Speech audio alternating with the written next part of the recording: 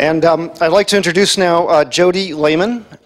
Jody is the founding Chief Legal Officer for Health Affairs for Florida International University and holds an appointment as an assistant professor in the Herbert Wertheim College of Medicine's Department of Health Humanities and Society and in the FIU Colleges of Business and Law. She oversees all the healthcare-related legal services for the university and is a member of the leadership group responsible for the strategic direction of the College of Medicine and the faculty group practice.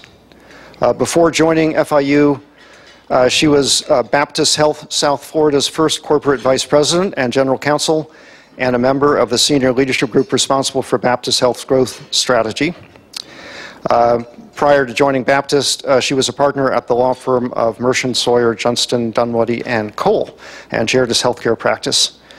She's currently pursuing a Master of Healthcare Delivery Science at Dartmouth and received her JD from Boston University School of Law. She is an inductee of Phi Beta Kappa and graduated with high honors as an outstanding four-year scholar. So, Jody.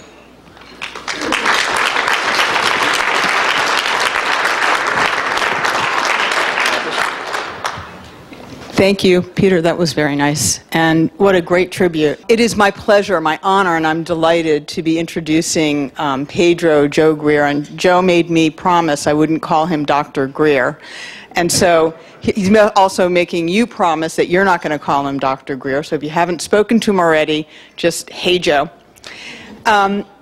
So I have known about Joe since the beginning of my legal career because Joe made quite a mark in our community. He's a phenomenally accomplished physician, academician, educator, advocate, author. And I don't know, I really can't say where the passion came from, but Joe figured out, and he was my neighbor for a number of years at work, so I used to hear a lot of Joe. Because if you spend any time with Joe, you know that Joe is not a soft-spoken person. And her walls are a little thin. So I know a lot of jokes, I just can't deliver them. But Joe started working with homeless people. And when I say working with them, caring for them during his training in Miami. And he would go under bridges, and there's a reason I'm telling this story in addition to how incredibly compelling it is. He would go under bridges and he would approach homeless people and he would examine them and he would bring things with him and care for them.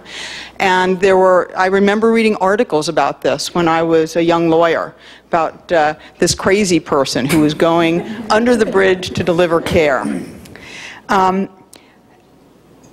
So his innovations have been extraordinary, and they have been lifelong. After he stopped, or I guess you may still occasionally go under a bridge, I don't know, but homeless people in Miami were marshaled under bridges for a very long time. After he stopped doing that, he's a gastroenterologist in private practice, has the kind of practice that you would expect, and I'm going to talk at the end about his credentials, but I really wanted to make this personal. So he founded free clinics in South Florida, so one of the first free clinics for homeless people at the Camilla's House, and in Homestead. Joe has had a commitment, and his commitment, and I know this now from having met him and worked with him, and he is my colleague, my friend. I almost forgot, he's also my boss, at least for my faculty appointment. So for those of you, he's told you he's not my boss, he actually is my boss, and I'm expecting to pay for that later. But Joe continued forging ahead, even as he had his private practice, and conducted himself in a patient-centered way that he would like to be treated as a person. He has always treated everybody he encounters, every patient. And when we first got together at FIU, I think I probably told Joe, I know of you. And he said, I know about Baptist. Well, we won't get into that. But in any event, he told me he wanted to do something insane. He didn't say, I want to do something insane.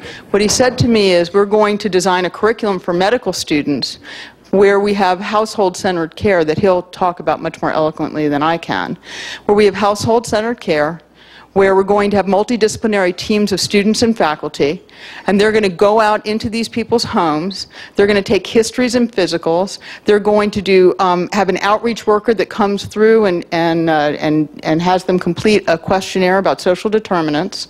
We're going to build community partnerships, and we're going to do all of this basically with no gravity, no rules, and don't worry about it, everything will be fine. And I can remember, he must have been about 3 syllables into this discussion when I thought to myself, and I think he knew from the look on my face, and those of you who know me, I'm not a poker player, that I thought he had lost his mind. And the reason I did is I'm one of the lawyers in the group, and my responsibility is to assist the faculty with creating safe environments for the students and for patients. And I could not think of a more unstructured, dangerous environment than somebody's home, particularly, and I won't go into this too much, but somebody's home in a very high crime rate, area that has a very high crime rate. So I immediately thought of armed guards and, you know, what's going to happen and patient safety and how are we going to record the medical care, et cetera. And as I'm thinking this, Joe has already virtually implemented the program. He knows that I'm not always an ask for forgiveness person, but in this particular case, it worked out great. And he has been truly an innovator. And it is hard in healthcare. One of the things when I first came in that I noted and I talked to the other lawyers about was, hey, you all are proposing a lot of crazy things, and there are a lot of laws that prohibit this. We happen to have been in a space, I just lost this, happen to be in a space where this would work. So now I'm going to talk about Joe's accolades, his credentials, because they truly are extraordinary. He's Associate Dean for Community Engagement and the Department Chair for, it is the Department of Humanities, this is my fault, Health and Society. Interim Chair of the Department of Medicine at Florida International University. And as I said, oh yeah, he's my boss. So FIU, Joe was talking about, is the 5th largest university in the country. It has 55,000 students. Most of them are not medical students. We have, as of this next year, we will have 480 medical students. And it is probably the most diverse university in the country. And certainly our medical school is one of the most diverse medical schools in the country. And Joe has led faculty, students, and truly led them. I think of Pino whenever I think of Joe.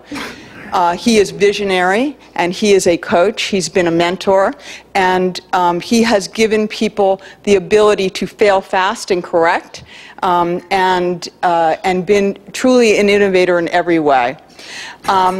He's on the board of RAND, and also he chairs the board of its graduate school. Now, he went to medical school at, I'm going to get this wrong, so for the Spanish speakers, I just want forgiveness right now, La Universidad Católica Madres y Maestra. How did I do, Joe? Pretty close. Okay. In the Dominican Republic. He trained and is board certified, trained at the University of Miami at Jackson Memorial Hospital. He is board certified in gastroenterology and did a fellowship in hepatology. So this is the part of Joe that you would never guess, that if you spoke to him for a long time, you might never know. He recently, in 2009, received the President's Medal of Freedom, which is the highest civilian honor that a person in the United States can get. My mother said he received the Jefferson Award for public service benefiting the disadvantaged. He was a recipient in the early 90s of the MacArthur Genius Grant Award. And recently, and the thing that I know he's least proud of, he is a great Floridian. He got the Great Floridian Award.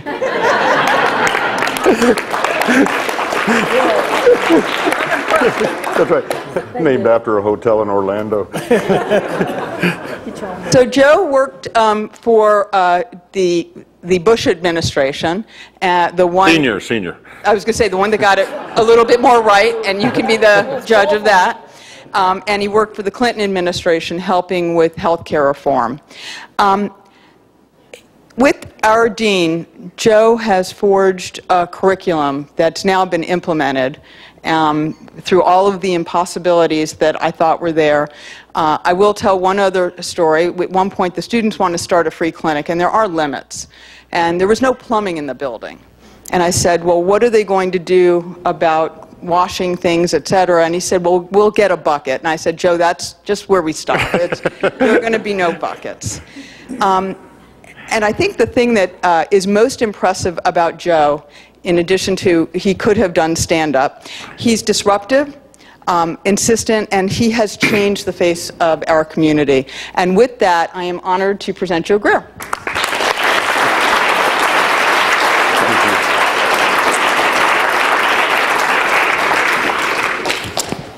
Thank you. Peter, I hope I do well by Bonnie tonight. Well, let me just start off with a question that I'm going to ask at the end. When did it become socially acceptable in the United States of America to refuse a patient because they had no money? I want you to think about that. I want you to think about the fact not just that we do that, but it's socially acceptable. That carries a very heavy weight in how we measure our society. Jody, thank you for those words. My mother wrote them. Tonight I hope to talk to you about not how things are done, but what I believe to be the most important reason is why we do things. The why and the how have to go together. The why always has to trump the how. The how can be replaced. The why has to be static. I hope to talk to you about the importance of a mission, a vision, and a cause. Not unlike what you're doing here at Dartmouth. Bringing people together for effective change in this country to improve the lives of the least fortunate. Sure, it's about efficiency and quality and the measurements we've done for the last 50 years in health science research. But those are just tools to get to where we're going. I'm driven by something I was brought up with. Social justice. Our responsibility to improve the lives of the most vulnerable in our communities, our state, our country, and the world. That is our responsibility. Everybody sitting in this room has a position of power. And you carry a responsibility for not only those that you employ, but those that you have dedicated your life to serve. So it becomes really, really important to understand that. But before I get started, let me tell you a little something about myself. My name is Pedro Jose Greer, Jr. I think my father still is laughing about doing that. I grew up at a very interesting time. I'm Cubish. I'm Cuban-Irish. That means I come from one poor, small, corrupt Catholic island to another poor, small, corrupt Catholic island. I've been married 34 years. My wife is Irish Catholic. I have earned the right to define the Irish Catholic. People whose impending sense of tragedy is what holds them together during brief moments of joy. Being half Cuban and half Irish, the Cuban half, I know that life is a conspiracy. Being half Irish, I know I'm going to fail. Being Cubish, I relish in the thought that it's Fidel Castro's fault. So, I grew up in the 60s and the 70s. I was born in Miami by accident. My mother was visiting, went back to Cuba, so I'm in essence a natural-born immigrant. I grew up in a time of change, in a time of hope, in a time my parents didn't understand. Long hair, hippies, smoking pot, football.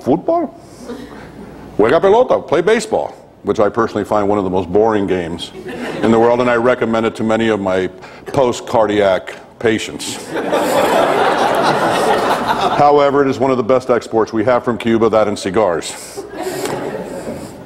I grew up at a time in a southern town, a racist southern town, a southern town that not until the mid to late 70s were African Americans allowed on Miami Beach without a special ID. Where they used to call us, the Cubans, oyes, because we'd always scream oye. I remember the first time I was saying last night somebody called me a spick. I had no idea what the hell that was. I came home thinking, wow, they think we're clean.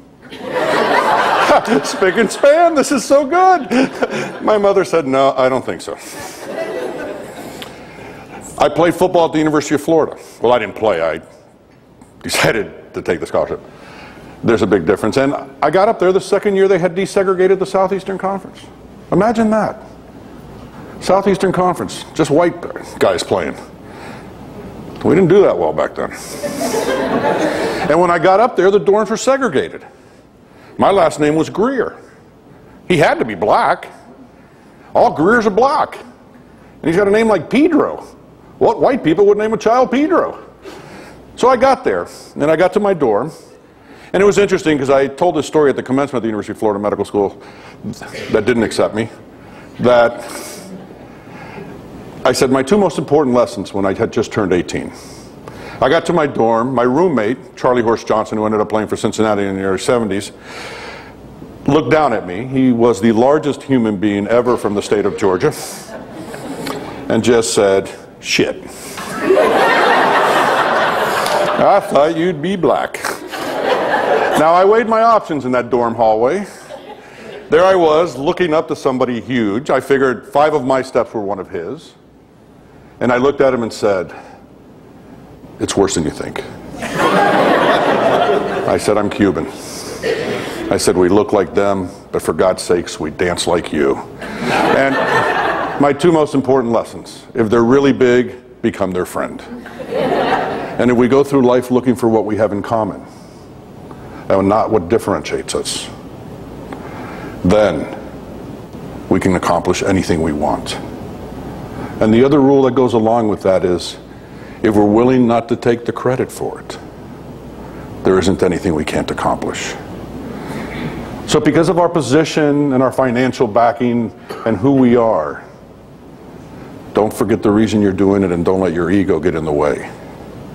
Because our mission goes far beyond those that decide to go into selling widgets. I've never known what widgets were, but that's what they talk about all the time. We're here about people's lives, and that carries a very heavy responsibility. When I was in medical school, my mother called me. My little sister was going to come. We were going to meet for her 18th birthday, and she was killed in a car accident. Now, I'm the only male of an immigrant family, Hispanic immigrant family, and the boy is supposed to be responsible for everybody. You can imagine what I went through. My disbelief in God, everything you can imagine. At her funeral, which I had to put together and all that because my parents were devastated, and I remember going there in the limousine to bury her. For the first time in my life, I felt old. I was 23 years old. I felt the weight of the world on my shoulders. I had never felt that before. And when I got there, there were 2 busloads of elderly people. I didn't know this, but she used to volunteer with them in high school. Years later, at the clinic we started for the homeless, I learned that in the shelter, she had led a group there to feed the homeless. And I realized that in less than 18 years, a week less than 18 years, she lived more than most of us get to live in a lifetime. And the only deal God gives us is if we get to be born, we get to die. And it's what we do in between that span that makes a difference in our lives, the lives of people around us, as well as in our performance in our jobs and everything else we do. And so I made a promise to God that if I ever got to be a doctor, I never wanted to see anybody die or suffer alone. Now, there's a problem when you make a promise to God. Where are you going to hide? Well, in Miami, we have City Hall. And based upon the policies that they set, we know God has never visited City Hall, so you could hide there. But what ended up happening was, on my first intensive care rotation as an intern at Jackson Memorial Hospital, at the time the busiest public hospital in the United States, I had an individual who was dying of pulmonary tuberculosis intubated in the ICU. This is before HMOs, so we could do anything we wanted. And there we were 24/7 looking at his numbers. On his wrist was a band that had his name, his date of birth, which appeared to belong to a much younger individual, and it said, "No address." No address meant that fire rescue had found him under a bridge or in the streets. Based on that, Miami, not known as the most compassionate community in this country, but the bling is fantastic. Let me tell you, South Beach is fun. There were 2 shelters at the time in Miami, and I went to visit them both. And what I saw were things I had never imagined that homeless were. To me, back in the early 80s, and if you remember correctly, there was a huge recession. Reagan was president. Crack hit the streets. HIV hit the streets. Miami's a cocaine hub at the time. Miami was devastated. Cocaine money kept us alive for buying buildings, but it destroyed the inner city. So I decided to go under the bridges to see what was going on. And that was my first introduction to the social determinants of health. I realized that as a physician, when we started our clinic and treating patients, all I did was take care of consequences. I mean, I think, why do we call medical school preparing students for health care? We don't teach them any health. We teach them disease and disease intervention. I asked students the other day, I did 6 colonoscopies this morning. How many people's quality of life did I improve? None, yeah. So actually I sort of hurt 6 people. The 6 people I did the colonoscopy on, the 6 people that had to drive them home, they all had to miss a day of work. Well, what if you pulled out a polyp? I improved their quality of life 7 to 10 years down the line, but definitely not today. So I think we have to reassess on what we say we're doing. We don't have healthcare delivery systems, we have disease intervention systems. That's what we do. But yet we expect our country to become healthier. We're talking about population health, we're talking about value-based care. And where's the biggest issue right now that I think needs to be changed more than even the industry? Medical education. We need to change medical education. We need to change our admissions process. Seriously? You have to take more chemistry to get into medical school than you do to apply for a graduate degree in chemistry? All doctors here, can somebody please give me the Krebs cycle? Oh, you don't have it. Can anybody spell it? It's a K. So unless you're going into bench research or pharmacology, do we really need these hardcore sciences? Because Fleckner told us we didn't have enough science. Remember Fleckner?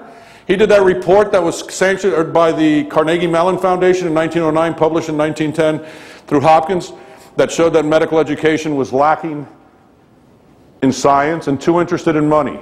Well, we got the science part down. Got to work on that money part a little bit, okay? Now, I can't return the money I've made because I have children. And they've taken my money. My daughter, who I'm very proud of, ended up going to Harvard Law School, but she does public interest law. And as I was saying here, when she first took her first job with the Advancement Project in Washington, I said, you know, Lana, Mom and I are going to buy you a car for graduation. She said, Dad, I live in Washington, I don't need a car. I said, no, honey, to live in. Because I've seen the amount of money you make, and this would really be helpful to you. And my son, who studied theology and philosophy, is a great bartender. He's actually an improvisational comic and actor. And he tells me that comedy is the last bastion of social incorrectness to tell the true social story. And so I'm proud of him. At least he doesn't cost as much as my daughter. I had the advantage of being invited. I'm like the Forrest Gump of medicine. Stuff happens and I don't deserve it. But I'll take advantage of it and see what I can learn. Because the other thing that's vitally important is just not the mission and the how and the why, but the exercise of observation. We design systems without going into neighborhoods and seeing what people really need. What do we academicians traditionally do? Go into a neighborhood, do a survey, then we leave. Sometimes we'll give them the results. As a social scientist that I first hired to help put our program together and pretty much designed it, Dr. Luther Brewster looked at me and said, you know, Joe, the problem with you doctors is you go into a neighborhood and you ask people what they need. You ask them, and how many people have you gone to a household and said, what do you need? And they said, a colonoscopy. I need a mammogram. No, I have foreclosure issues. I have behavioral health issues at home. There's safety issues. I need a job.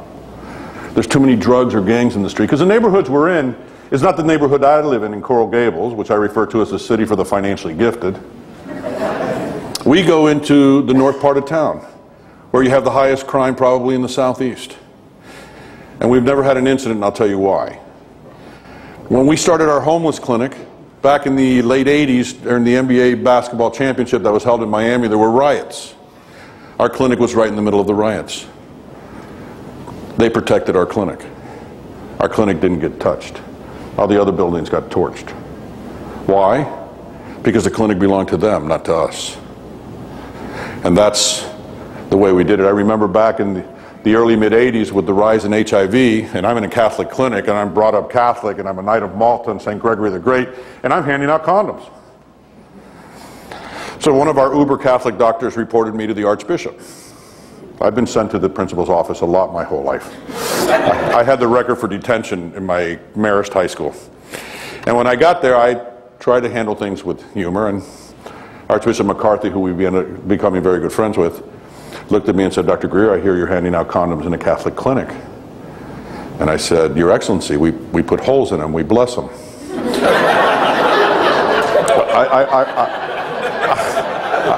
I want you to know that did not break the ice, okay? So we ended up having a discussion on the sanctity of human life. He talked to an aide. A few minutes later, the aide came back, and the Archbishop looked at me and said, "I hear the sidewalks belong to the city." After that, he put together all the religious leaders and got the governor to start a tax so that we could have a homeless fund. And it's sometimes asking for forgiveness a little bit because you truly believe it's right. It's what your mission and your vision is. And the vision is not better health care for the homeless. The vision is not for me to prevent colon cancer. The vision is not for me to reduce the incidence of the disease. The mission is to improve the quality of life of individuals. And improving the quality of life of individuals, medicine plays a small part. However, we seem to control all the money and all the power. So are we brave enough to question ourselves and say, are we truly here to improve people's life? Or are we going for those quality indicators? In my neighborhood, you don't need a whole outreach team. We do pretty well. But when we started putting this together and we went into the community, we did two things. One, which we did it subliminally, but I'm going to tell you about it right now.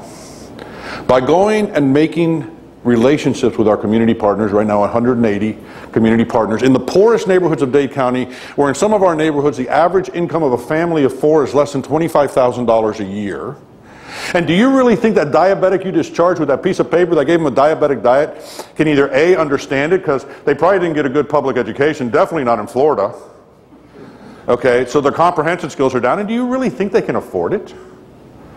The hypertensive patient that lives in South Florida where we have no public transportation and it's August, and he's got to take 3 buses to get to the clinic and pay the copay. You don't think his blood pressure went up at 90 degrees temperature and 95% humidity? So what do? We give him more antihypertensives.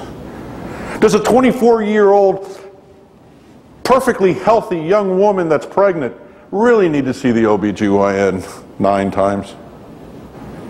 Do they? Can't we send somebody out to the household to take a blood pressure?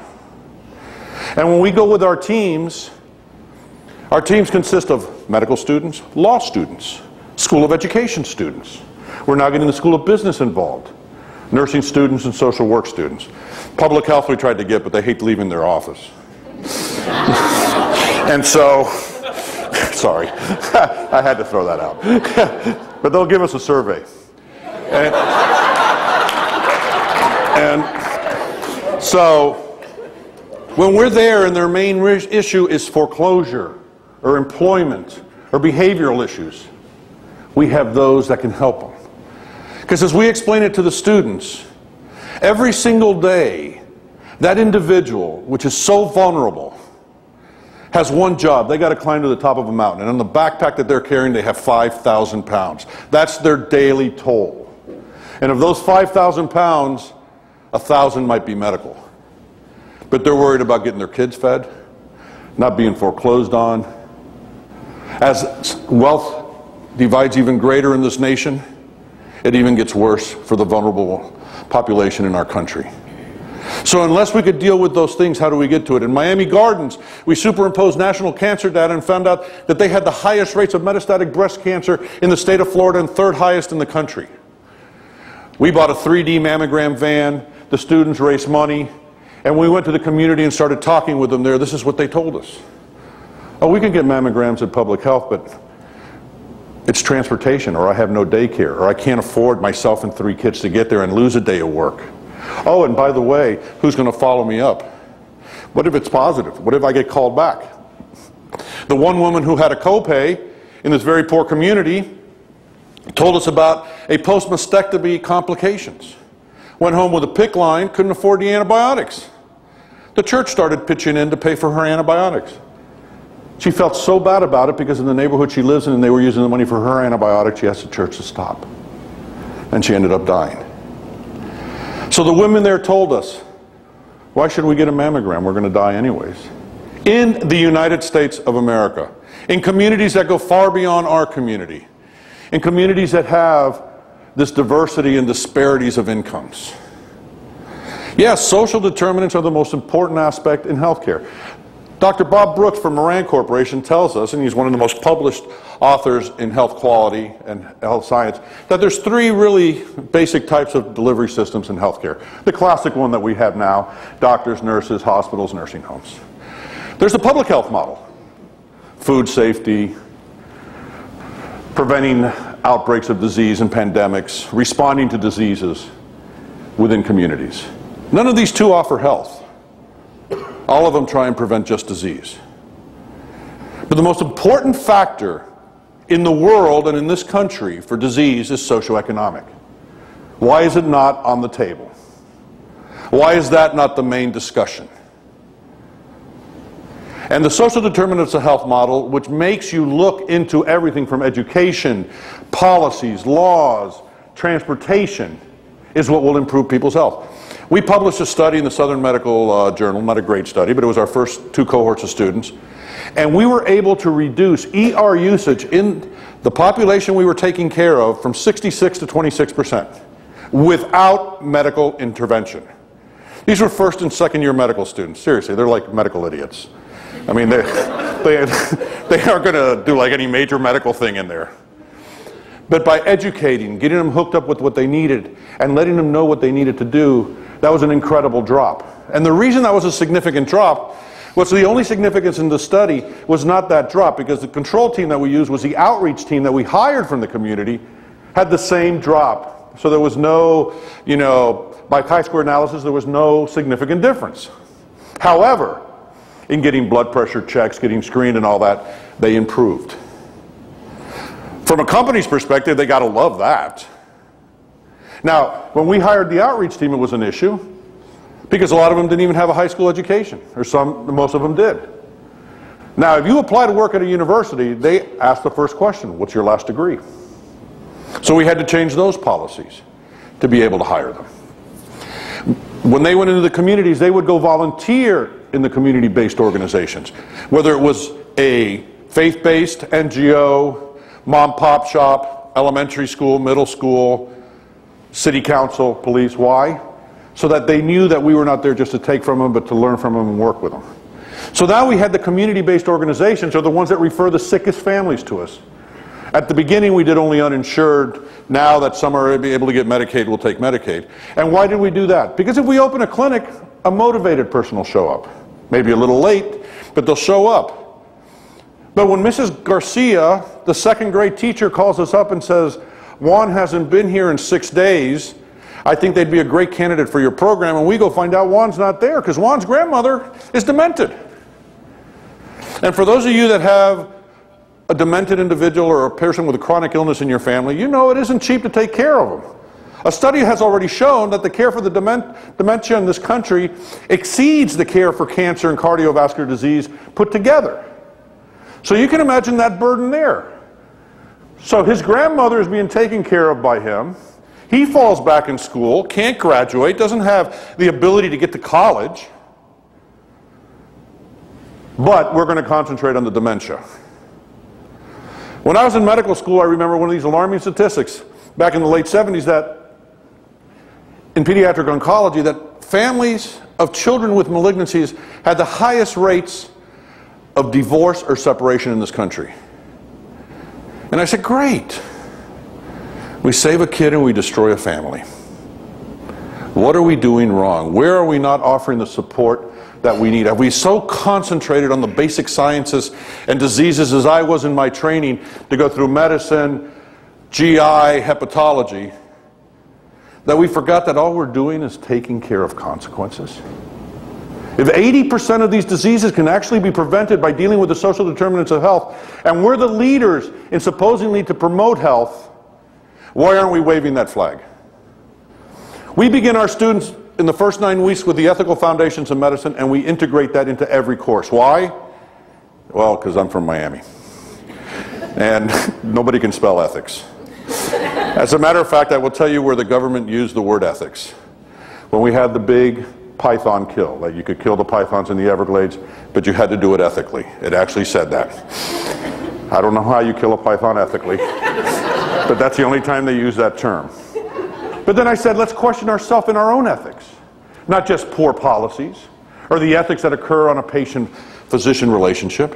I'm a gastroenterologist. About 10 years ago, we published our first paper after looking at all these colonoscopies and the rates of colorectal cancer that African Americans had a 40% higher incidence of colorectal cancer and a 25% higher mortality rate. So we recommended that African Americans be screened at the age of 45, not 50. Great, but we told nobody. We presented it at the American College of Gastroenterology meeting. We published it in our journals.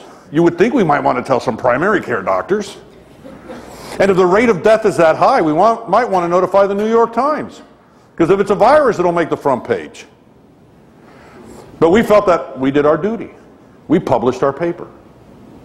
Well, publishing isn't important anymore. The publishing has to lead to impact. It has to lead to change. You know, we got to change that in our academic circles. It's no longer to come in and bring the medical student because we want you to be, you know, the ophthalmologist or the hepatologist. We got to change the whole game. We did that at our medical school. Our core faculty, which in my department, which is the Department of Humanities, Health, and Society, and I left medicine, the word out completely. We have the Division of Family Medicine. In that division, I have internists, psychiatrists, pediatricians, med-peds. In that division, they're our core faculty. I pay them from our core funding from the state. They are not required to make money clinically. They are required to teach. Their clinical responsibilities come in when we send our medical vans to neighborhoods where they're not there and they do the clerkships there. Or the clerkships that we have at the Department of Health and the joint venture we're doing with them, taking care of the poorest neighborhoods. You'll get your clinical experience, but I don't want you motivated by, if I do more clinical, I'll make more money, and then the student's left behind. Our dean came in and said, we have one focus: education. Not clinical, not research, education.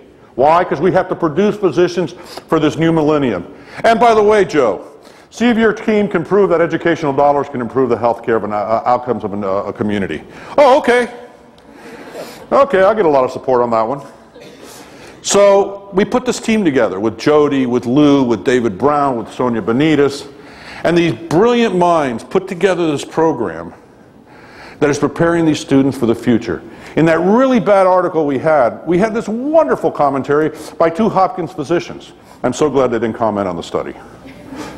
But what they did say was the program, and this has made us very proud, and I will brag, that in the article by Rock et al., John Rock is our dean, we were one of the few schools that was actually preparing our students for the future of healthcare in this country, emphasizing interdisciplinary teamwork from day one, population health, and since our students are assigned households from the day they get to medical school, they learn about longitudinal care. It's not 12 weeks of medicine. It's 4 years of taking care of OBGYN, surgery, pediatrics, psychiatry. That's what medicine is. I says, unless you're really bad doctors, your patients tend to come back after 12 weeks. So yeah, that's what we got to get to do. We got to change medical education. We have to change admission practices. We have to change the industry. And the reason we have to do that is because people's lives depend on it. We are the ones that carry that burden because we elected to, not because somebody told us we had to.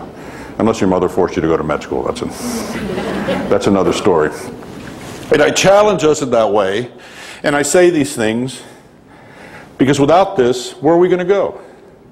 Then we started looking at patient-centered care. Well, that works sometimes with diabetes.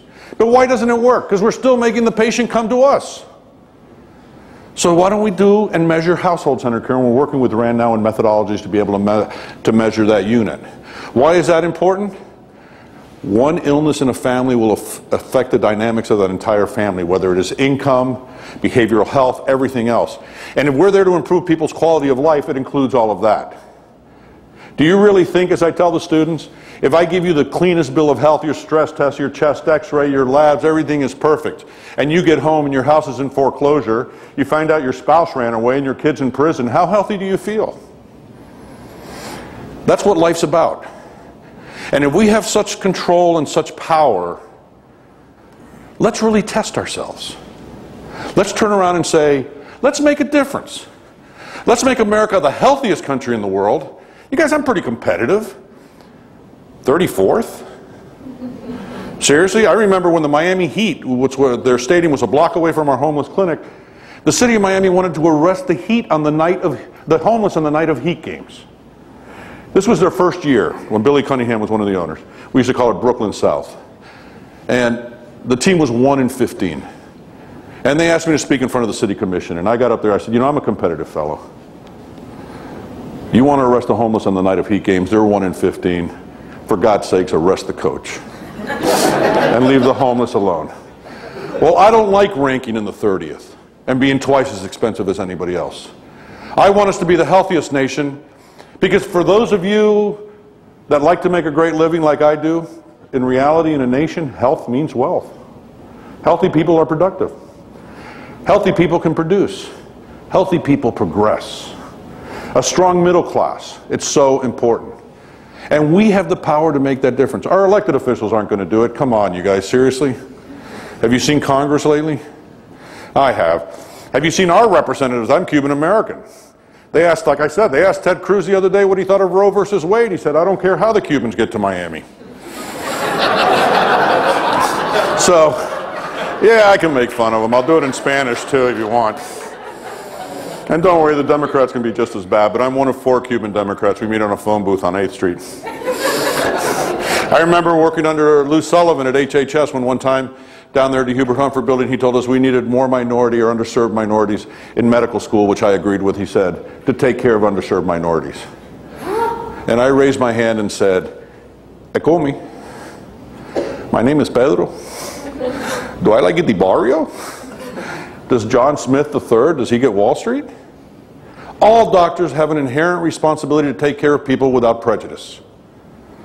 And that's how we have to do it. And I remember in the Clinton, during the transition and then the health reform, I remember when we went to go meet Clinton in the Oval Office, and I was there, you could tell, I was the dean at the University of Miami at the time, associate dean, and they had faculty there from Hopkins and from Harvard. You could tell the Hopkins faculty because they would congratulate each other. The Harvard faculty introduced themselves as God, not the God, but one of the many gods from the Boston area. And I introduced myself as Pedro Greer, one of 4 Cuban Democrats. We meet in a phone booth on 8th Street. Nobody laughed. So I held up my badge and I said, "We don't need no stinking badges. We got into Watergate without these things." And I say these things, and I say them with humor, because when I do the humor, at least maybe it'll stick with them. But I think we're the ones that have to maintain the mission, that have to maintain the cause, that have to remember those that we're taking care of. I wrote a book a few years ago that 7 people bought. All of them in my family. And one of the great things about being a physician is the experiences we have when we come across patients and what we can learn from them. And I'm going to end up with 2 stories. And excuse me for reading. It was a Tuesday night at the clinic when a young woman in a tattered red dress came in. She was about 25 years old, but seemed a lot older. The lines of her battle-weary face, barely concealed beneath a smudge of stale makeups, her soiled clothes, a swath of spandex, told the story of her hard life on the streets. Her eyes revealed her turmoil. Whatever her story, at the very least, she deserved a bath and a rest. That night I was working with 3rd and 4th year medical students, and I sent Carlos, a 3rd year student, in exam room 2 where she sat weeping. Within minutes, Carlos came rushing out of the exam room. Dr. Greer, he called in a hurried tone. I can't get a history out of her. I don't know what to do. I said, what's the problem? He says, I don't know. She's crying like a baby. I can't get her to talk to me. I said, what's your guess? Physical, emotional, drugs? I insisted, giving him a signal to follow me. I don't know, he repeated more urgently as we walked toward the exam room. He opened the chart and it said, she's been here once before, some derm conditions. Oh, he says, there's no history of psych problems. But she does smoke crack, he says. It must be the perks of prostitution, he tells me. We stepped into the exam room where we found a desperate woman. She was trembling. I extended my hand to greet her. We're here to help you. Do you hurt somewhere? I asked, gently nudging her elbow to give her a sense of stability. She was full of tears, gasping for air. We do something very, very special in this country as physicians. We physically touch other human beings. Maybe we should do more clinical and physically touch them more, but that's something you have to do with the utmost respect for a patient. Every single patient. For those of us that are in academics, I hope you don't let more than one student auscultate a lung at a time. That's a human being that's sitting there. It hurts down here, she said between sobs, holding her lower abdomen and doubling over. It feels like it's burning, it won't stop. Please, help me, please. The nurse and I let her calm down a bit before we laid her on the stretcher. And I examined her. I palpated her tender belly and examined her completely. I concluded that her signs in the exam suggested a mix of pelvic inflammatory disease and other sexually transmitted diseases. It'll be okay, I told her, trying to offer a little reassurance. Slowly, she began to tell us why she had really come to the clinic, when she could have gone to the gynecologist at the public health unit, which was one of the best in the country. Looking down, she said, I was raped hard last night. As she doubled over again, in tears and in shame. Why didn't you go to the rape treatment center, I said. It's one of the best in the country. Doctor, she said with a look that suggested I should know the answer to my own question. Look at me. Look at how I'm dressed. She then paused and broke into sobs. I couldn't take the comments people would make. The comments people would make prevent a human being in our country from seeking help after being violated. What kind of people would do that? Who are we to judge others? We're physicians, we can judge an illness. We might not like somebody, but who are we to do that when a patient walks in?